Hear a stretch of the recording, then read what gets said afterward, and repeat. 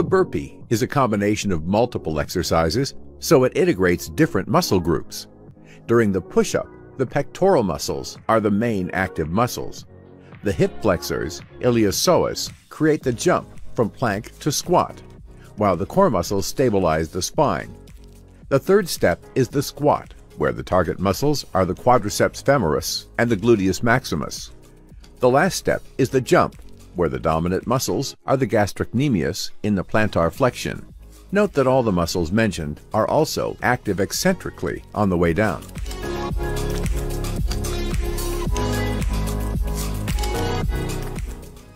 The explosive flexion of the spine can be problematic, mostly to trainees with a minimal ability to flex the hip or the lumbar spine, due to functional rigidity in the lower back muscles or structural stiffness in the lumbar vertebrae, such as flat back.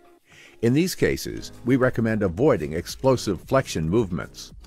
The deep flexion at the hip may create a PPT due to a limited range of motion in the hip joint. This action will repeat twice during the exercise, when reaching the floor after the squat, and then from the plank position back to the squat. Repeating this motion over and over again can lead to pain and injury among trainees with different back issues. It is possible to add an elevated surface, such as a bench or a step, in order to lower the pressure on the spine and keep it in a neutral position. It is also an easier version of this exercise, which can work better for new or non-flexible trainees. Another variation is to place your hands more forward into an all-fours position with the knees disconnected from the floor.